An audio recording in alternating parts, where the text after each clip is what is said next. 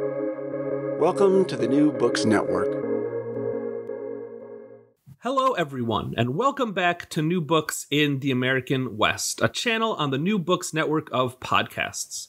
I'm your host for today's interview, Stephen Hausmann. I'm an assistant professor of history at the University of St. Thomas in Minnesota, and today I'm very excited to be speaking with Dr. Elyssa Ford, an associate professor of history at Northwest Missouri State University. We're going to be discussing her latest book, Rodeo as Refuge, Rodeo as Rebellion, Gender, Race, and Identity in the American Rodeo, which came out last year in 2020 with the University Press of Kansas. Thank you so much for coming on the show today, Elyssa. Thank you so much for having me. I'm really excited to be here. Yeah, we're excited to have you. To begin, we always like on New Books Network to first just let the authors tell a little bit about themselves. So can you just give us a bit about your background and how you became interested in history and how you became interested in the history of rodeo specifically? So little do you know, you actually ask a question that has a very winding answer in many ways. So I am from Texas. I'm from a small town in rural Texas. Where there were people around me who did rodeo, but to my knowledge, there was never a rodeo in my hometown, and I did not participate in rodeo. I think I only went to one rodeo when I was growing up. And so let me maybe first, even though I started with my rodeo stuff, I'll start with how I became interested in history, and then we'll transition that into rodeo. They all combine, actually.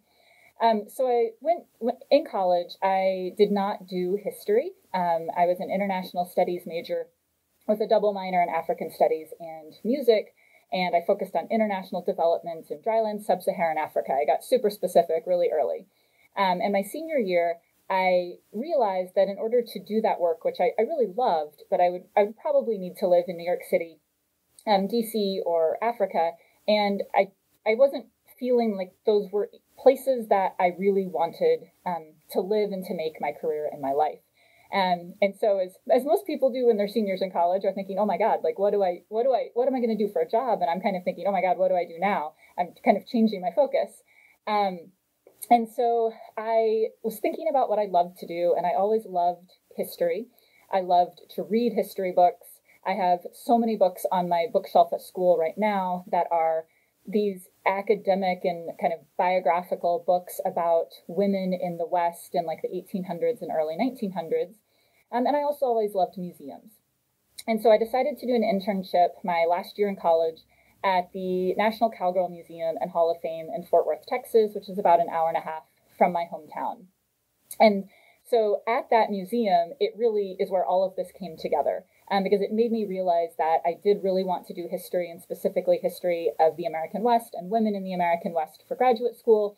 I was really interested in doing kind of public history or museum studies programs, because that was kind of my goal to do when I went into grad school, is to work in a museum. And it really sparked my interest in rodeo as what I wanted to study. When I was at the Cowgirl Museum, and this internship was in January of 2003, part of what I did was I was going through all of the nominations that were coming in for the Hall of Fame. And as I was looking at those, I was also then looking at them in comparison to the women who were already a part of the Hall of Fame. And at that time, there were only two non-white women in the Hall of Fame, my mother and daughter, who were African-American and lived in Houston. And this, as someone from Texas and someone who had some kind of awareness of rodeo, though not something I had participated in specifically, this surprised me because I knew that there was this long history of Hispanic ranches in Texas. I knew that based on the popularity of rodeo in Texas and the American South, there had to be more of an African-American involvement in rodeo. I think at that time, I did know that there was a Native American rodeo circuit, but I didn't really know much more about it than that. And so I just started to want to know more about the fact that there had to be these rodeos and there had to be women who were participating in them, but I wasn't really seeing them represented at that time at the museum. And as a note, the museum has much more diversity in its representation today. It's just when people were starting to look into those areas a little bit more.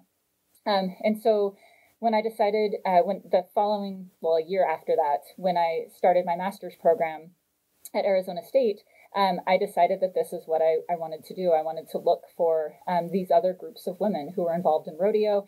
So that was 2006, finishing my master's, continued that into my PhD, which I finished in 2009, 2010. And then, this is a project I've been working on for a very, very long time that has finally come out with the book. Very much, it seems like a labor of love and of curiosity. And I found in reading it that your curiosity and interest in the subject really came off the page. I mean, I'm someone that, I'm from the very much not the West. I'm from the Northeast, from Rochester, New York originally. And I don't know much about rodeo. And I found myself wanting to know more. And you do a good job of guiding a neophyte like myself through the story of rodeo. Thank you so much. That's something I really did want to do with this, is have it be a book that sort of straddled like an academic piece, but also a piece that just someone who was involved in rodeo and didn't want all of this kind of academic jargon and theory thrown at them, that they would also find interesting. There's a lot of really fun pictures in it, and these interesting personal stories, and also these stories about these different circuits that are developing. And so I was hoping that it would be open and engaging for a kind of a popular audience, a book that like my parents would want to read. It is definitely that, and refreshingly jargon free. And our readers at home might not be able to see the cover, but it's worth looking up on the internet, because it has a really great cover of an African American rodeo rider who is sort of looking jubilant on the front, and it's a really great book cover. So, I'm interested in how you framed the book. The title is Rodeo as Refuge, Rodeo as Rebellion, which is it's a evocative title. And I'm wondering, kind of on the one hand, why did you decide to write a book about rodeo as a space for refuge and rebellion specifically? And why this kind of framing? How can rodeo be a space for refuge and rebellion? Yeah, so this is a title that I have actually had for a really long time. I was just going through I had, as we all do, I had a Word document where I was like, possible titles, right? Or possible books I want to do in the future. And I found Rodeo as Refuge, Rodeo as Rebellion in there. And it was it may have even been during my master's degree that I was doing this. So, I mean, it's a title that has stuck with me for a long time, but I don't think that I fully figured out like the meaning of that until I was really more involved in the book process. It just kind of sounded like a cool title. I think the alliteration of it sort of drew me to it. But it's a title that I very firmly stand by. So in the book, I talk about rodeo as being a site of cultural history, where the past is performed and reproduced and invented. And there's something about rodeo that it is so interesting. And actually, I had pushed pretty hard for this interview to be on the Sport Network as opposed to the American West one, because I really would like people in this country to see rodeo as a sport, and it is so almost always tied to this thing of the American West. And it is a sport as well. But it is also something that you can't really separate from the American West. Rodeo has this kind of historical legitimacy to it, because it came from this working background, and it evolved out of that. And there's something about that past experience that so many different groups in the United States have, that kind of legitimacy, that authenticity of rodeo, where it is a sport, but it's something that is more than a sport, right? It has, and I know people love football, and I know people love baseball, and it means very, very much to them. But the rodeo is something different, that it's like people are kind of connecting to it as with like a part of their soul, right? Like this is a part of them, and it has this meaning beyond just the competitive nature to it. And this is, of course, kind of interesting, because I know I just made a statement where I said rodeo is performed, reproduced, and invented. So it still has this kind of authenticity to it, even when it is continually being remade and performed. And what I really argue in the book is that it is this kind of historical background of rodeo that allows these separate race and group specific rodeos to continue long after separate rodeos were required by law or kind of forced to exist separately because of discrimination and racism and homophobia. And by continuing, these rodeos become a way to convey cultural memory, and it allows groups the participants in these groups to make claims to both their group history and to a broader American history. And so what I found is that for some groups and for some people, these separate rodeos are a refuge, right? Like they are a safe place to exist as a community, and it is a safe place to participate in the rodeo. I mean, we can see this throughout history for Native Americans in rodeo, for Black rodeo, for gay rodeo. I mean, you were not allowed to participate in kind of mainstream Western white heterosexual rodeo, or it was not safe for you to do so. So these separate rodeos became, by definition, a refuge, a place that was safe for you, and a place that you could celebrate kind of that existence and the rodeo itself. But simultaneously, these separate rodeos are also a site of rebellion because these are people staking a claim not just to an American identity. And as a note, it is pretty rebellious to stake a claim to an American identity or to a Western identity if you are not included in that identity, right? So if you are gay, and for you to say, like, no, I am part of the American West and my story is a part of the American West, like that is shifting our understanding of what it means to be a Westerner, right? I mean, that's rebellious on its own. But beyond staking that claim to an American identity, they are also pretty loudly proclaiming their own identity, and they are celebrating that difference. And we can see this so clearly in every single one of these rodeos that I look at and that I talk about in this book.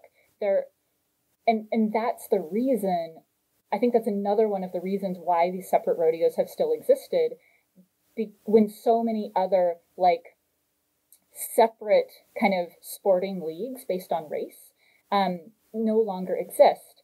Because there's something different about rodeo because of its historical ties and because of the way in which people are making a claim about their identity, their past as a group and as Americans.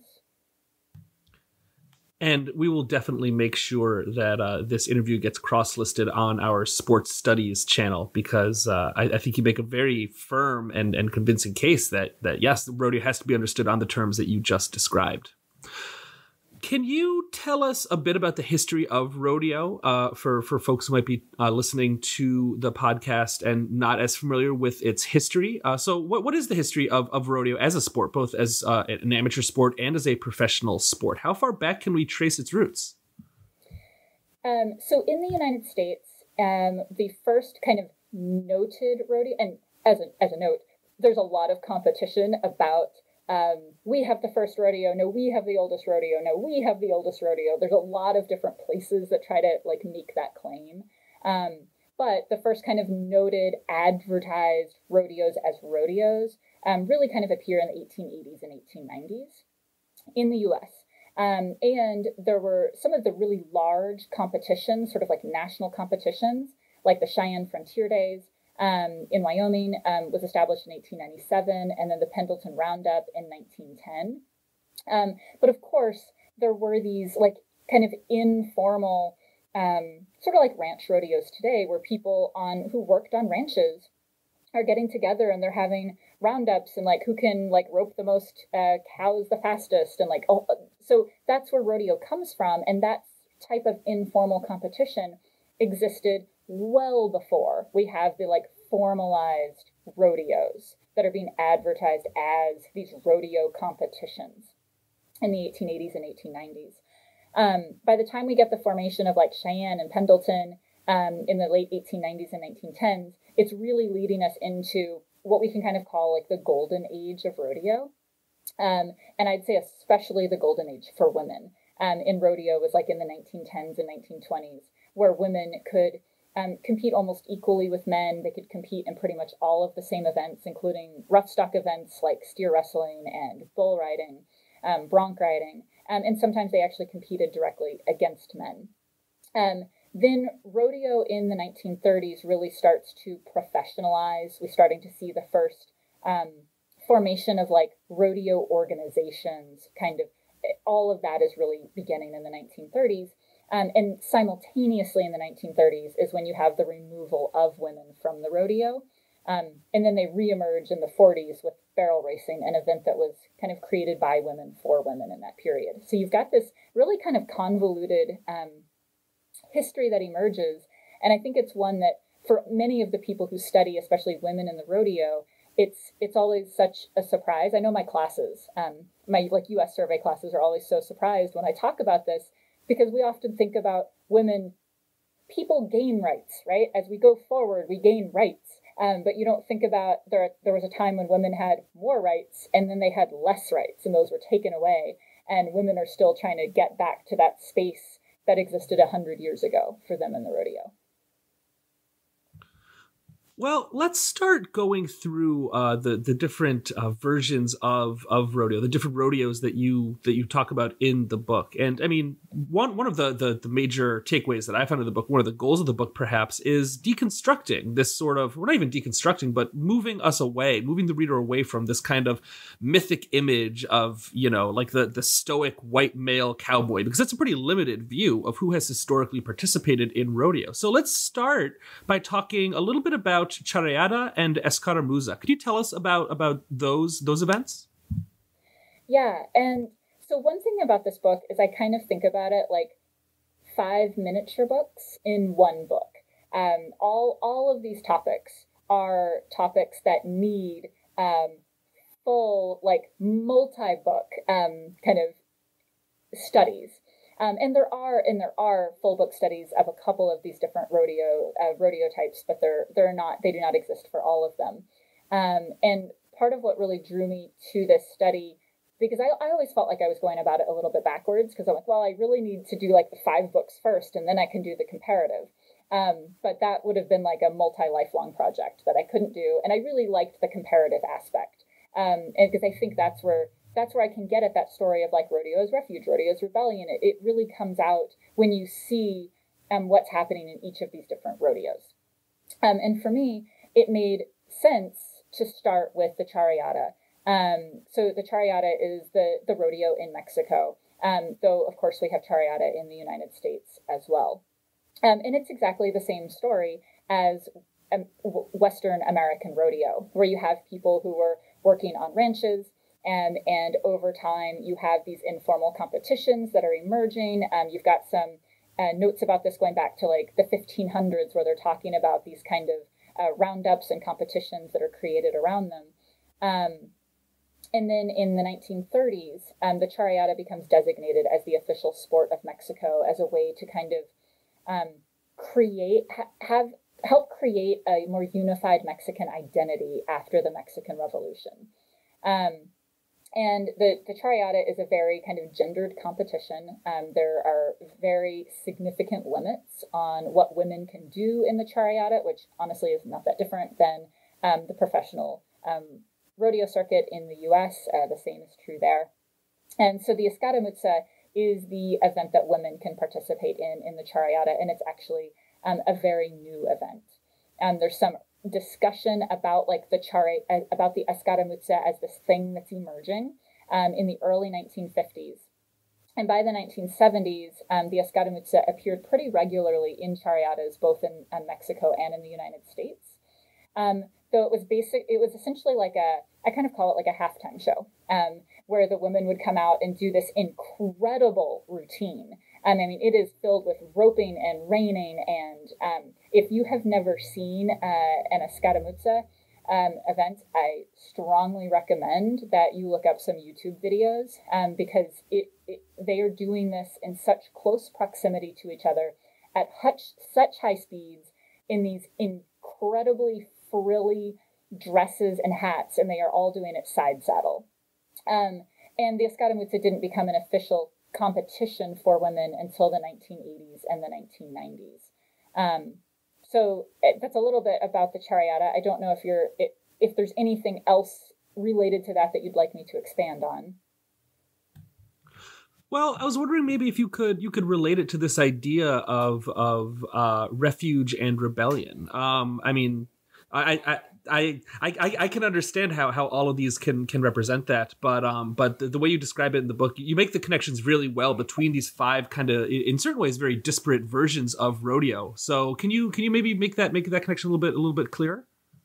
Yes, thank you so much for the push there in that direction. I think that the Chariota is, and especially the Escaramuza, is such a great example of this, because when I first started this project, I kept wanting to see, like, my first year, like, master's student, straight out of college, like, I kept wanting to see these women who were like, no, we're not going to be limited to barrel racing anymore. Like, no, like, we want to do this, like, we will see this, and kind of pushing against these things. Because you're already pushing against kind of standards and expectations as a woman in rodeo. And I didn't really see that very much. And that's especially true of the Escaramuza. Even though women are really quite limited in the Escaramuza, there is a reason that they participate in it. The Escaramuza and the Chariota itself both try to make very clear these historical antecedents, right? Tied to, like, working vaqueros on ranches, or the kind of upper class charros who owned the ranches. So for women, you have a little bit of both of those as well. And then for women, especially, you've got this tie to the soldaderas, these women who were participating as fighters and couriers and riders during the Mexican Revolution. And the dress that appears in the Escaramuza, there are very specific kind of costuming requirements that the groups are judged on, in addition to their kind of riding ability.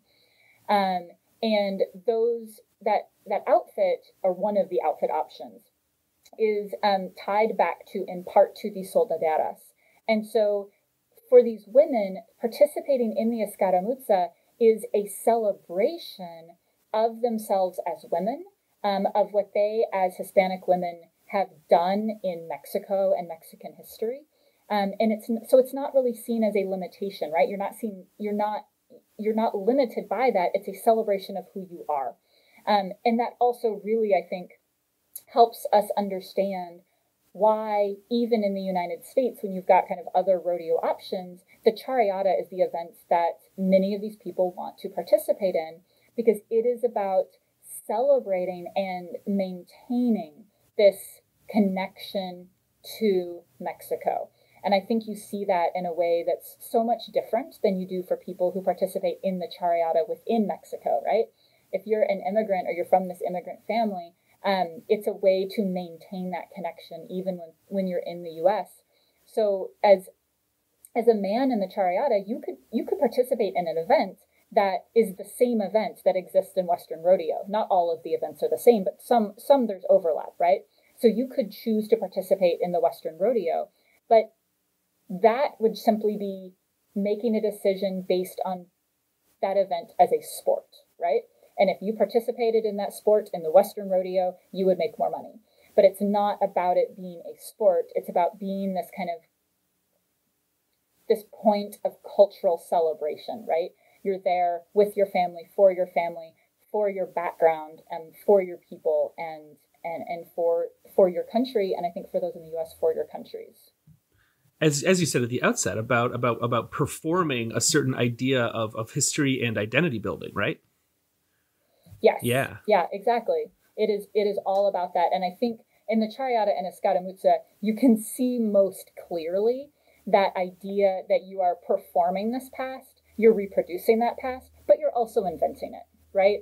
Because if you look at the images, and there's a great photograph of these soldaderas during the Mexican Revolution, and then you look at the clothing that the women in the Escaramuza are wearing today, they look nothing alike. Right, we are inventing this new version of what that is to celebrate today, but it still has this kind of historical authenticity to it and legitimacy to it, even though it is something that's created, if that makes sense.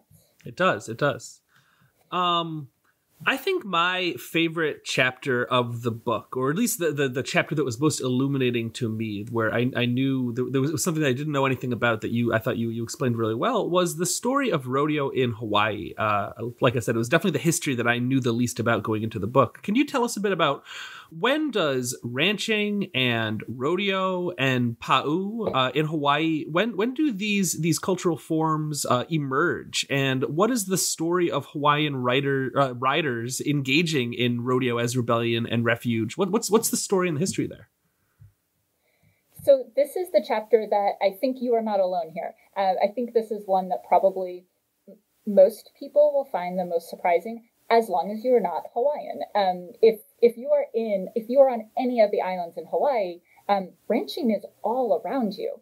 And if you're just going to Hawaii and you're going to Honolulu and you're staying in Waikiki, you're not seeing it. But as soon as you get out of Honolulu, you're seeing ranches, you're seeing signs for ranches, you're seeing rodeos, you're seeing this in Maui, you're seeing it in Kauai, you're seeing it obviously on the Big Island. The Big Island, the center of the Big Island is still a ranch, a very large ranch. So there's this very long and very deep ranching history in Hawaii. And so, of course, there's this long rodeo tradition in Hawaii as well.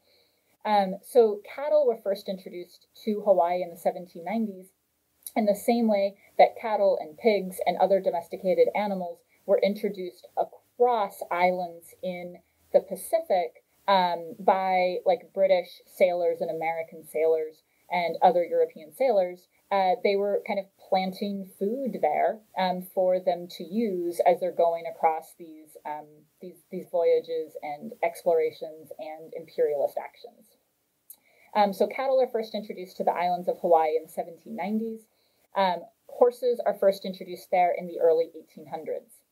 And cattle were, horses were used and ridden, but we don't really see ranching be the next step that emerges there. Instead, and I think one thing that people might find enjoyable in the book, and I'm not the only one who talks about this, so I do not want to take the credit there. There are these almost hilarious accounts of these just wild cattle that have been running loose on the interior of these islands because they were sickly at first. They weren't doing well, and so the king of Hawaii put a kapu on them, a rule that said you could not kill these cattle. And so they had just gone wild and they're terrorizing people. And so in the 1830s, the king reverses his kapu and he's like, well, we got to get these cattle under control. And he hires cattle killers. So they're not ranching and raising these cattle. They're going in and gathering the wild cattle from the interior of these islands, taking them to the shore. They're having to swim them across on these boats and then swim them out and then hoist them to larger boats. I mean, it's this incredible process. There's this quote that I came across that said, I'm more a seaman than I am a cowboy, right? Like to be a cowboy in Hawaii, you had to engage in the water and you were swimming cattle and you were doing things that were so different than what we think of as kind of cattle work. And then we have ranching that's really being introduced and beginning in Hawaii kind of in the 1840s and 1850s. And then we've got from there a similar trajectory that we see with other rodeos. The first account I could find of a rodeo, that does not mean it is the first rodeo, but the first account I could find of a rodeo in Hawaii was in 1903. And it sounds like it was very much like these ranch rodeos, where it was a group of Paniololos. Paniololos were the cowboys in Hawaii, who were getting together and kind of showing off their ranching skills. Clearly, they had a lot of skills, because in 1908, several Hawaiian cowboys traveled to Wyoming and participated in the Cheyenne Frontier Days, where they placed first, third, and sixth in steer roping and stunned and shocked the American cowboys. Though the people in Hawaii were not surprised because they knew how good their cowboys were. And from there, we just really see rodeo spreading across the Hawaiian islands. And they spread across the islands, and really the chapter on rodeo in Hawaii is a very different one than the rest of these chapters, because rodeo in Hawaii is not really a separate rodeo, right? Like it's not a race or a group specific rodeo. The rodeo circuit in Hawaii is the same, other than a few different events, but really it's the same as the PRCA and other types of rodeo circuits, Western rodeo circuits within the mainland United States. But it's also very separate because it's in Hawaii. It is very difficult for Hawaiian riders to ever make it to the professional level because there are no PRCA rodeos in Hawaii. It's difficult enough to even find enough rodeos to go to kind of reach that sort of quality level, because you are having to travel between islands to get to these rodeos. There's not like a whole circuit of rodeos that exist just on your island. If you're from Kauai, there are rodeos for you to do in Kauai, but you also have to go to Maui and to Hawaii and to Oahu to do these rodeos. And this is very difficult, especially if you're a roper, if you're a barrel racer, because not only do you have to travel and pay for that ticket, you have to ship your horse there. So it is very difficult for people to participate in rodeo in Hawaii and try to kind of reach that sort of professional level in terms of skill and participation. Before I move into Pa'u riding, were there any other questions about kind of ranching or rodeo in Hawaii? Well, not really. I'm just kind of curious in general what these kind of limitations that you're talking about, how they have made rodeo as it is performed in Hawaii, how it makes it kind of unique to that particular place. And this will probably get us into the story of Pa'u a little bit as well. Yeah, so, I mean, honestly, rodeo in Hawaii isn't unique. Like, this sounds horrible, right? But if you go to a rodeo in Kauai, it feels like a rodeo anywhere else, except that you've got these beautiful mountains behind you and palm trees, and the Hawaiian flag is very prominent, and then you've got the ocean on the other side. Like, so there's things about that where you're like, this doesn't feel like the type of place where I should be at a rodeo. But otherwise, it is just like going to a rodeo in Arizona or in Texas or in Northern California. Kind of one exception to this is there's the Po'owa'u, and I apologize in advance for anyone who speaks Hawaiian because I am sure that is an incorrect pronunciation. But this is a uniquely Hawaiian event that is held in Hawaii and ties back to the time of like the cattle killers in the 1820s and 1830s. And so that's this one time where you do get to see this different sort of event that happens there. One of the other things that's quite different about rodeo in Hawaii, which it's the same about ranching in Hawaii and just about life in Hawaii in general, is the rodeo in Hawaii is very racially diverse. Because, of course, you have incredible racial diversity in Hawaii as well. People of African descent and Caribbean and Portuguese and Native Hawaiians and white Americans. And you've got kind of all of this intermixing that happens there, which I think then this can get us into Pa'u riding, because whenever we're talking about Hawaii or ranching in Hawaii or who are the Paniolos who are doing this work, in Hawaii, it's a very interesting and complicated and sometimes contentious conversation about who does that work, who should do that work, and what background and what history are you celebrating with that work. And you can see this most clearly with the Pa'u. Pa'u riding is a specific riding technique that is done by women in Hawaii, and it's got kind of this complicated background where you've got some claims that it sort of emerged as this riding style by these kind of elite plantation owner, ranch owning wives, who were mostly, but not always, white, or at least tended to have some Euro-American kind of background. And it was the kind of this cloth that they draped themselves with as they're riding across the islands, and supposedly it's before the side saddle was introduced, so they're riding astride. And they're riding across the islands to go visit their friends. But you also have accounts going back to like the 1850s of Native Hawaiian women who are also riding on horses and doing this kind of intricate cloth wrapping. So you really have this kind of multi-part and multiracial background to Pa'u that really is starting to come together in the 1870s and 1880s when the Pa'u sort of moves from this rural location, kind of plantation or ranching or whatever, and appears in urban and suburban areas. And you've got Pa'u groups that get together on Saturdays and they go out and they ride in their Pa'u outfits. And then you see the Pa'u appear in parades, and you're even seeing the kind of royal family, Native Hawaiian royal family, participate in Pa'u. And you just have all of these components that are happening there. And for people who haven't seen my book and haven't seen the pictures, the Pa'u is like this 22-foot-long cloth that through this very complicated process of kind of wrapping, and remember you're riding astride, so you're making this sort of like pantlet thing out of it. But when you're on the horse, it looks like this beautifully draped kind of skirt. So it almost looks like you could be side saddle, except you are astride.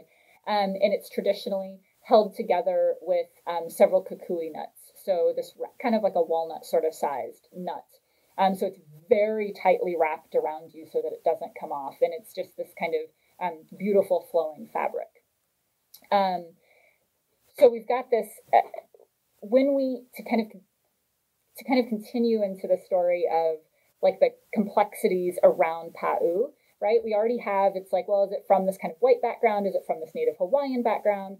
And then it gets even more complicated in the late 1800s, early 1900s, because you've got like Native Hawaiian royalty that are going out and participating in the Pa'u, making this claim to like Native Hawaiian culture at the same time that they are being deposed from the throne and Hawaii is being taken over by the United States, right? And so what you end up having are these kind of two separate veins of parades where the Pa'u is happening. You have these floral parades, which are kind of created as Washington's birthday parades, which were appearing all across the United States at this time. And this is the parade where you are showing that like Hawaii is American, right? And you're maybe showcasing these like aspects of Native Hawaiian culture to show like, oh, isn't it beautiful? Isn't it unique? Like, look at this place, come and visit, be a tourist, but they're also happy Americans, right? And then you have the same people who are participating in Pa'u, and they're often Native Hawaiian, though they're often of mixed racial descent, who are then also participating in the Kamehameha Day parades, which are all about a claim to Native Hawaiian culture and history.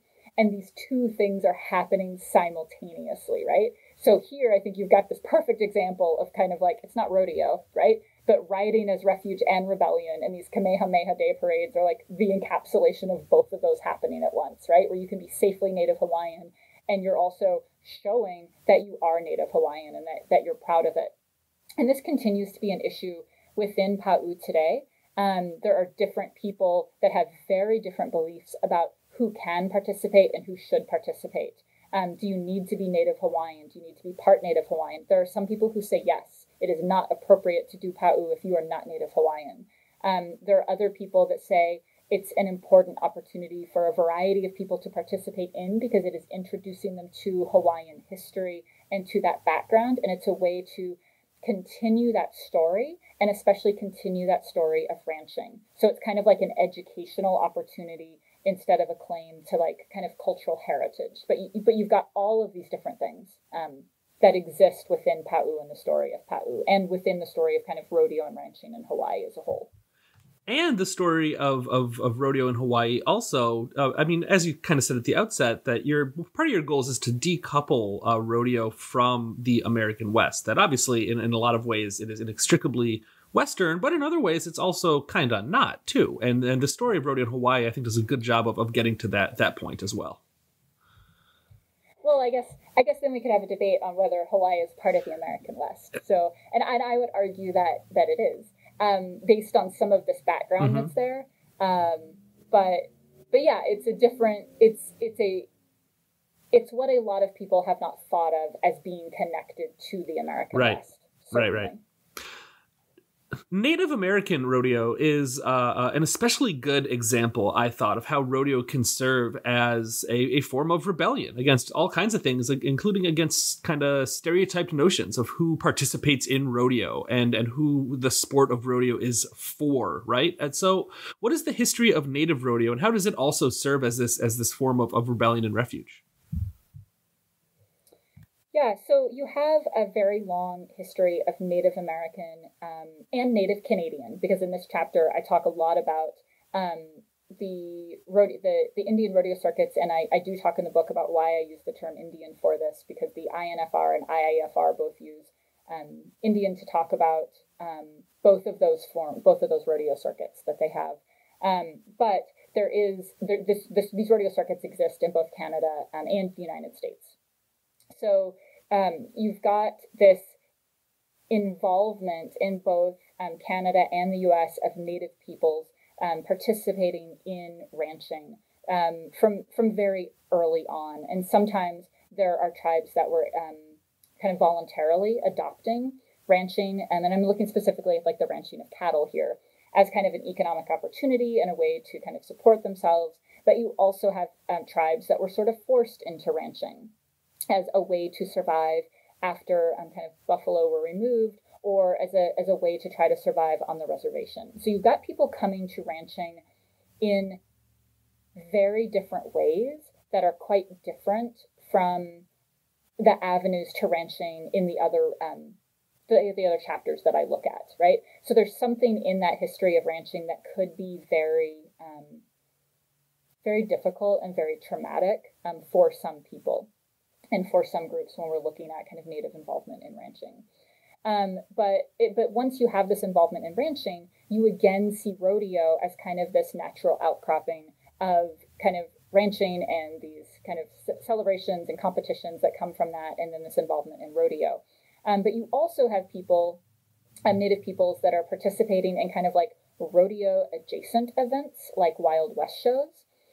What I think is really interesting is that some of the people who are involved in Wild West shows as Native Americans, and they are being presented like as Native Americans in kind of stereotypical Native American roles, are actually rodeo participants. There's a really great story that in the book that talks about this group of Native Canadians who they'd been invited to go over to Australia, and they all thought that they were going to go over to like just be cowboys. And when they get there, Canada was like, no. We need you to be Native. That you need to kind of put on what we want you to wear. Like, you cannot wear your cowboy garb. Like, that's not what's going on here. We need you to play up this one side of your story, when they really wanted to play up this other side. And so for a lot of Native Canadians and Native Americans, being able to participate in rodeo was something that was kind of a connection to that ranching background, but also like an economic opportunity, right? Like a sport, and the way that it was becoming a sport for many other, for many white participants in rodeo. You don't have always the same type of legal discrimination that existed against Native peoples in rodeo that you did for African Americans in rodeo, but you also still had these separate rodeo circuits that were created for and by Native Americans, and also including the participation of Native Canadians in those rodeos. And I'll ask more generally about sort of where rodeo stands today. But where does Native rodeo stand today? Is it how popular is it, and what sort of role does it play in Native communities around North America here in the early 21st century? Yeah, so these rodeo circuits are big, they are popular, they are growing, they are not getting smaller, and they are places that, I mean, they function in much the same way that rodeos do in any community, right? It's like a part of a larger fair or a celebration, and it's like this community event. And you really see that in a lot of these rodeos. So like a lot of the INFR rodeos, like these are the professional rodeos on the circuit, but they'll be kind of across the Navajo Nation, for instance. And they're a lot of times connected to like the Navajo fair that takes place.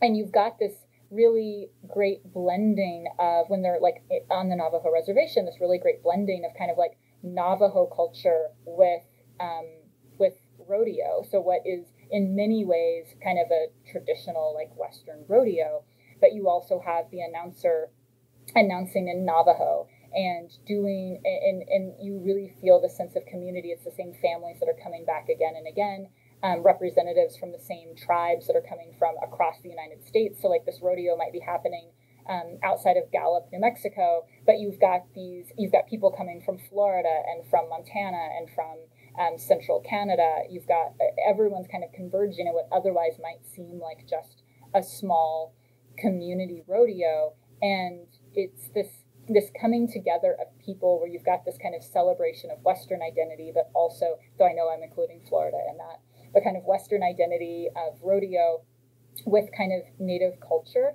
in a way that's like sort of similar to the powwow, but it looks and feels much more like a rodeo, because of course it is a rodeo. I don't know if that quite got at what you were looking yes, for. Yes, it definitely did. You also in the book talk a fair amount about Black rodeo, and I feel as though the history of Black cowboys have gained a greater sort of public recognition in the sort of mythic story of the American West that the United States likes to tell about itself, but Black rodeo perhaps somewhat less so. And I found your discussion of it, the history that you tell here, to be a really fascinating case study in the history of rodeo more generally. So could you tell us a bit about the history of Black men and women rodeo riders? Yes, and I agree with you 100% on this. There have been scholars since like the 1960s and 1970s who have been talking about like changing this narrative of cowboys on ranches, but mostly they're talking about like cowboys on like the cattle drives, right? That this was not a uniquely white experience. You have very large numbers of Black cowboys that participated in this, and of other racial groups that participated as well. But I think most of that study has been of Black cowboys. And yet there has been so little study of Black rodeo. I think out of these different chapters, Black rodeo, so the Charayata and then Native American rodeo are the most studied, by which I mean there's 1 to 2 books that exist on them. There's a lot on Hawaiian ranching. There's nothing really on Hawaiian rodeo, and there's very little on Black rodeo. And this is a place that needs so much more studying, because it has, as you can tell from this chapter, I really wanted this chapter, like I wanted all of these chapters, to have this kind of show this ranching background, and then really show kind of the development of these separate kind of rodeo circuits. And in Black rodeo, you can see that there's just so many different things going on. There's so many different circuits that are being created. You've got this background and kind of an involvement in ranching in these cattle drives, and in the kind of white Western rodeo, and then removal of Black people from that rodeo, and kind of ability to reappear in that rodeo post segregation. It's a place that's ripe for so much stuff. Demetrius Pearson has a few articles that look at some of these Black rodeo circuits in Texas and the South. Rebecca Schofield, in her book, she's also got a chapter on Black rodeo, and looks specifically at the Black rodeo in Boley, Oklahoma, and then also at a parade in Oakland, California. And I think that mine really pairs nicely with what both of them do, which are kind of highlighting these more specific like spotlights. And I try to tell kind of the broader story, so you can get kind of a sense of that development. Do you want any background on kind of like African-American involvement in ranching, or do you think you're more interested, or do you think people would be more interested in hearing more about like kind of that rodeo? Personally, I was interested in both in the book, so by all means, talk about both kind of the deeper background and the more kind of contemporary rodeo aspect as well. Okay, so in the book, I talked, a little bit about the involvement of kind of like Black cowboys on the cattle drives, but that is something that certainly people have discussed before. And so what I was really trying to find were these stories about Black ranchers. So it could be Black cowboys working on ranches, maybe they were white-owned ranches, but also Black ranch owners and working Black cowboys. And there was a surprising amount of information that is available out there. And I think this our ability to learn this is only going to grow, because I mean, I was only able to do this in the way that I could because of the incredible digitization efforts that has happened with newspapers. So through the Library of Congress, through newspapers.com, I found a ton of really great information from across the 20th century in the Texas Digital Newspaper Project. So just as a note for anyone interested in doing research, don't just rely on your newspapers.com account, though it is amazing. You will find different things in the Library of Congress digitized newspapers, and you will find often different things in the digitized newspaper collections that every state has. So just look at all of those places. So I was kind of finding these little snippets of kind of these Black ranchers and Black cowboys, and as I was doing that, there were always these instances of race, right? Like sometimes we think about and talk about the American West as a place that Black people were coming from the South, and they were able to kind of get land, and they'd be able to be cowboys, and you have this like greater freedom and less discrimination. And in some ways that is true. But at the same time, anytime there was some sort of confrontation or thing that was happening, Black cowboys were not existing as cowboys.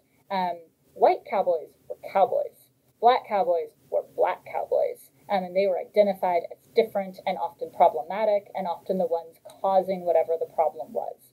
So you see, even within that realm of like ranching and cowboy work, while they could do that work, they were often separated out and identified as someone different. And then you see exactly the same thing in rodeo. So you've got the participation of Black cowboys in rodeo by the late 1800s, early 1900s. Sometimes they were able to participate in some of these like large national rodeos or the smaller amateur rodeo circuits. But they were often always identified as someone who was separate, like the dusky demon, right? Here's this different sort of person to identify, and wow, look at what he can do. He's not really quite human. And then sometimes Black riders were having to present themselves as Mexican or Spanish or as Native American as a way to get around segregation laws in rodeos. So you could either be maybe like well known enough as Bill Pickett that like you could be the exception to the segregation rules, or you could present yourself as one of these other races to try to get into those rodeos. And so for that reason, you are seeing the development of separate Black rodeos. I mean, this is the development of these separate rodeos that is the most specifically and explicitly tied to racial discrimination and to legal segregation, right? You also have Black rodeos that are emerging as Black rodeos, not necessarily because they are created to be Black rodeos, but because they are being created within segregated communities, right? So like in Bryan, Texas, it was very segregated, and you had kind of the white rodeo in that part of town and the Black rodeo in this part of town, or the Black rodeo that was in the town over. So some of these Black rodeos were Black rodeos specifically designed to be that way, and some of them were kind of like de facto that way, right? Because of the segregation that already existed in society and where people were living. And that can sometimes still be the case even today with rodeos in the U.S. I mean, we have rodeos that are, I mean, they're not required to be white, but most of our rodeos are white rodeos. And I talk in the book about how, I'll say like Western rodeo or mainstream rodeo or straight rodeo or white rodeo. There's no rule that says they have to be straight or you have to be white, but they are straight and they are white because of the communities in which they exist. And then eventually you see the creation not just of like individual Black rodeos, like kind of like amateur community rodeos. You also see the creation of Black rodeo circuits. And a lot of these are emerging more in like the 1970s, 80s, 90s. So you've got like the Real Cowboys Association, you've got the Cowboys of Color circuit. These are kind of at like the sort of like amateur level, but like amateur / semi-professional sort of level, where it's people who are participating in these rodeos as for kind of community and group identity and celebration, like you have with Native American rodeo or like you have with the Charreada, but you also have people who are participating in these rodeos as they would in kind of any sort of like semi-professional rodeo circuit, where they are trying to get to the professional level. So I think you see it almost more in Black rodeo than any of these other circuits, though you see it in Native American rodeo too, that you'll participate in like Native American rodeo or Black rodeo with the goal of also participating on the professional circuit. So it's not like instead of the professional, like you're doing this instead of the professional circuit, or once you reach the professional circuit, you're going to stop doing like Cowboys of Color, or you're going to stop doing the INFR. Often people are wanting to still do both of those. One, it's like the professional circuit is like the sport, right? Like here's the sport and the recognition and the money and kind of that professional like athlete goal. But in terms of like community and identity and the reason that got you into rodeo in the first place and the thing that like feeds your soul is the Native rodeo circuit, or it is the Black rodeo circuit. And I think that that's a really great example to show where you've got kind of these multiple motivations for a lot of these like non-white, non-straight contestants. And finally, in the book, you also discuss gay rodeo. And could you tell us a bit about how gay rodeo emerges as a space of refuge and rebellion?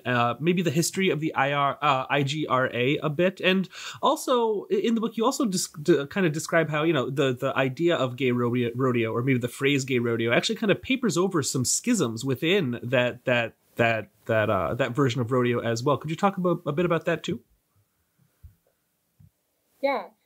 So gay rodeo starts, kind of the first interest is not so much in rodeo, but like this enthusiasm in like cowboy culture within gay urban male communities.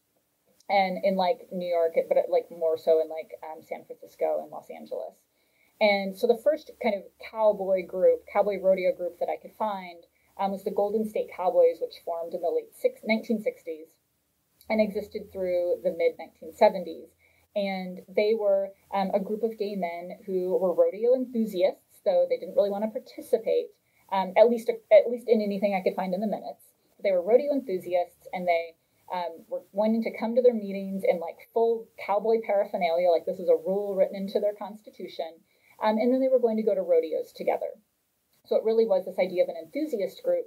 But it gets kind of interesting because they also held their own like rodeo type competitions, but I wasn't able to find that much about like what that entailed or who these people were or what their background was and like where they were coming from, or if any of them ever made that transition into like the Reno rodeo and IGRA when kind of gay rodeo gets like more formalized as like an event.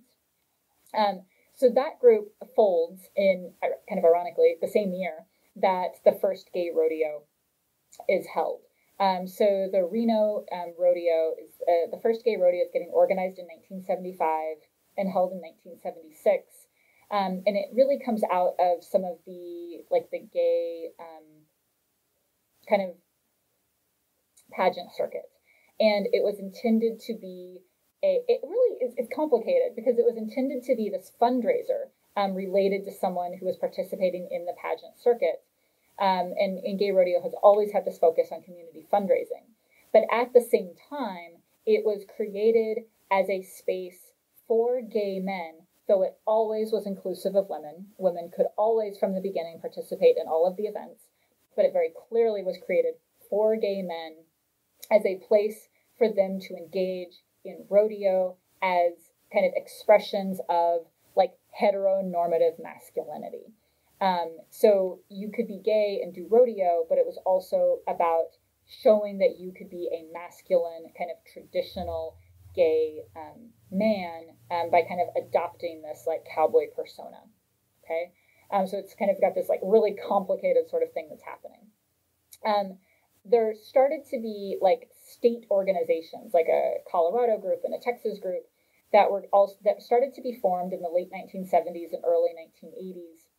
And there was kind of this contentious relationship between like the Reno rodeo and like these other state organizations.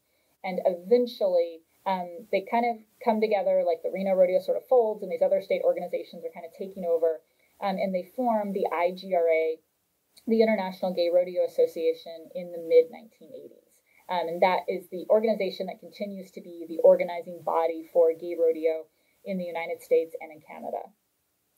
They start holding like a finals rodeo, and really there's like this explosion of gay rodeo in the 1980s through the 1990s, early 2000s. You said, I think you were from New York. Well, don't you worry. There's a gay rodeo circuit in New York, Pony.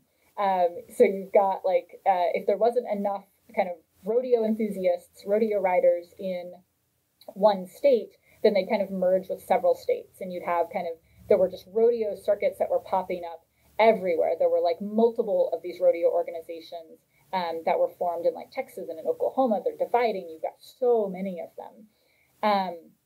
And then you kind of have it sort of implodes. Like there's so many, it becomes almost too many, and it starts to pull back a bit. Because I think for a while there was like this enthusiasm of kind of gay communities across the country to participate in this thing. But for so many of them, there wasn't like that historical connection. If you're from Delaware, if you're from New York, like rodeo was like this fun kind of thing to do. But like to be good at rodeo, it takes a commitment. It takes a lot of time. And it was difficult, I think, for people who don't have that same sort of like regional or geographical or historical connection to it, to kind of continue with that, because like you're not making like money from gay rodeo. Like this is a thing you do for love.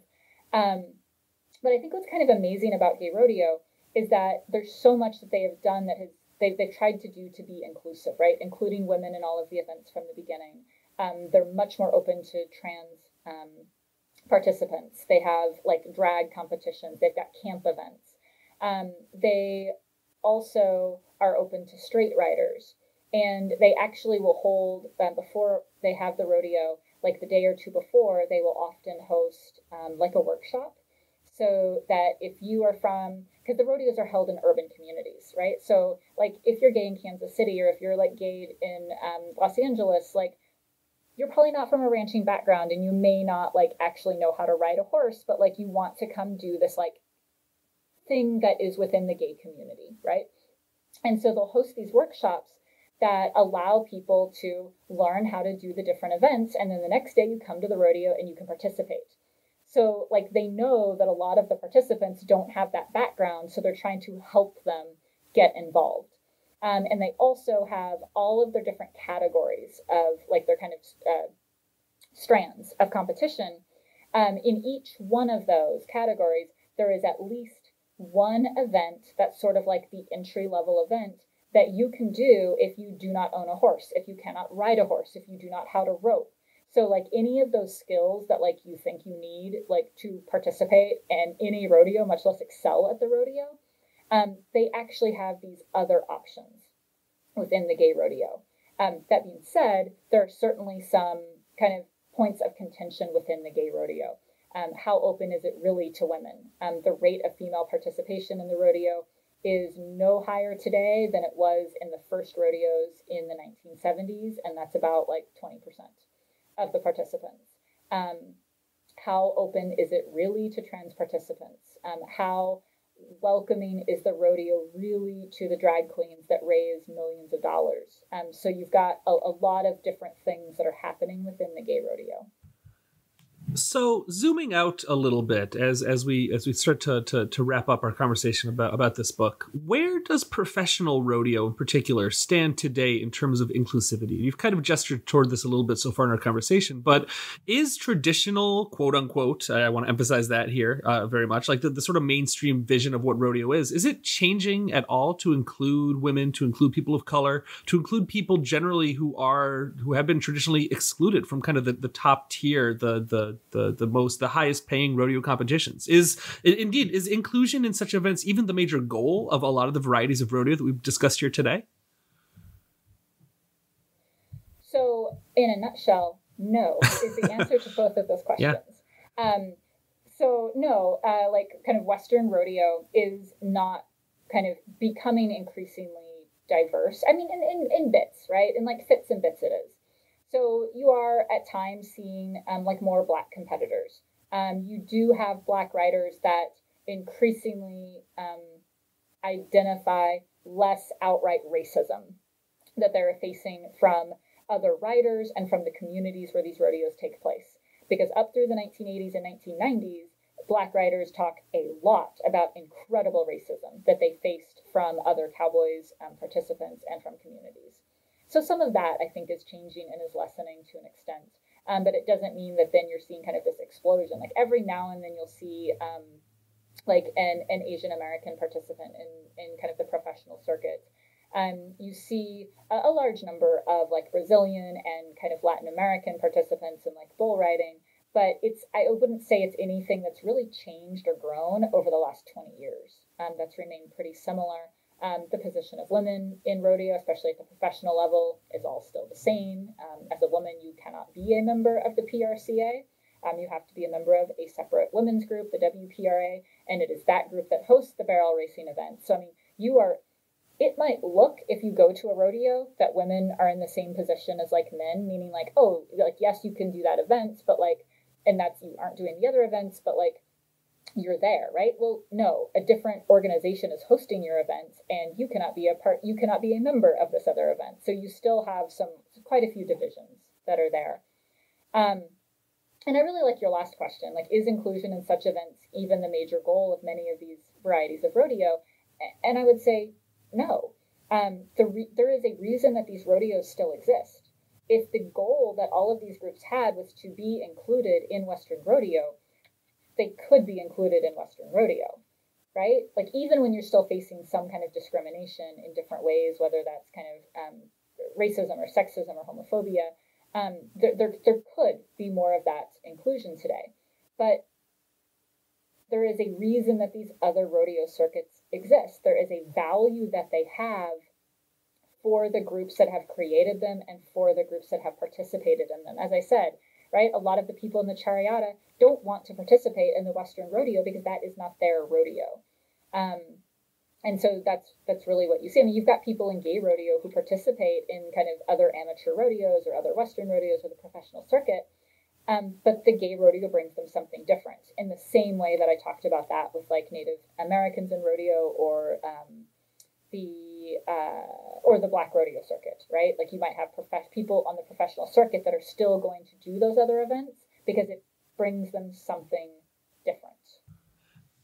Thinking about this book as a whole, I mean, at the outset of our conversation, we talked a little bit about how you were hoping to write something that was accessible to non-specialists, non-specialists in history or non-specialists in rodeo specifically. But so thinking about that, what takeaways do you hope people have when they come away from the book? Are there any overall kind of large takeaways that you hope people get? So I hope people see rodeo as a sport, but I also hope that people see rodeo as more than a sport. Like rodeo is more than a sport because it has these historical connections and these historical ties, which allows people to use rodeo and to interact with rodeo in a way that is so fundamentally different than, I would argue any other kind of sport that we really have in the United States. That there's this value that's there, and there's something really rich and important about these other rodeo circuits. Like on the surface, many of them may look and feel just like another rodeo or just like a white rodeo or an amateur rodeo, but there is something that is different there in the value that they have, and I really hope that that's something that comes through in the book. I hope this is kind of a celebration of what those other rodeos are and what they do, and what the people who are participating in them are trying to do, in the statements that they are trying to make about themselves and their history and their value and who they are and where they belong and how they belong. Speaking only for myself, that was definitely a takeaway that I came away with from the book having. So if that was one of your goals, then I would say it was a success. I know this book has not been out for very long, but, historians tend to have a few projects going at any given time. So I'm curious if we could get a preview of something that you are working on next. Are there any projects that you'd like to promote that you're currently underway with? There is. So for years, I have wanted my next book project to focus on gay rodeo. And when Rebecca Schofield had her book come out and she had her chapter on gay rodeo, and we both, there's some overlap in our chapters, but we also look at things, I think, quite differently within those chapters. I contacted her to see if that was a project she was interested in pursuing herself, or if it was a project that we could potentially work on together. And so we have decided that we are going to co-author a book on gay rodeo, which I think, first of all, is really great because historians, I don't know why we don't like to co-author things. We sit in our own silos and we want the project to just be ours. And so I think it's really fantastic that we're going to co-author this book. And we really hope that that kind of becomes a model for a little bit more historical work. It's also been great because when you have a deadline and you've got your Google Doc, then it pushes you, it's made both of us go in and do more work than we probably would otherwise. So she's at the University of Idaho, and her book Outriders came out in 2019, and it's also fantastic. So buy both of ours. We're going to look more specifically at the gay rodeo circuit. And just to tell you a little bit about what that's going to look like, we're really looking at this as participants in gay rodeo have created and kind of purposely created a different queer sexual subculture that straddles this urban and the rural, right? The rural is the rodeo and the urban is where we often are thinking about these queer sexual subcultures. And it's also the site where there's been tensions between offering this inclusive environment, right? Men and women can participate, trans and cis competitors, all of these things. But as I already said today, it's also one that was still created by gay men for gay men. And so we're really looking at a lot of those tensions that exist within gay rodeo. And so we're going to have chapters that examine the hypermasculinity within gay rodeo, sex and AIDS in gay rodeo, rodeo drag queens and the camp events, the role of political and consumer power of the rodeo. They did boycotts of different beer companies and airline companies, all kinds of things.